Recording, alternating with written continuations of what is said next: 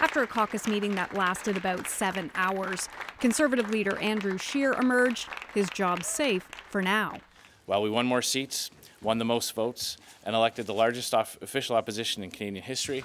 Much more was expected. And nobody is more disappointed in the results than me. And nobody is more eager to get it right the next time. MPs declined to give themselves the power to remove him. I would say I support Andrew Scheer. We need to ensure now is not the time for a leadership race. A source inside the room says the vote wasn't even close, but that Scheer acknowledged mistakes and that everything will now be scrutinized, including the jobs of top staffers. We had a very frank discussion about the importance of making sure that our message gets out clearly, our message of inclusion, our message of respect for all Canadians, regardless of their race, religion, and sexual orientation. Behind the scenes, they say there's still work to be done on issues like same-sex marriage and climate change.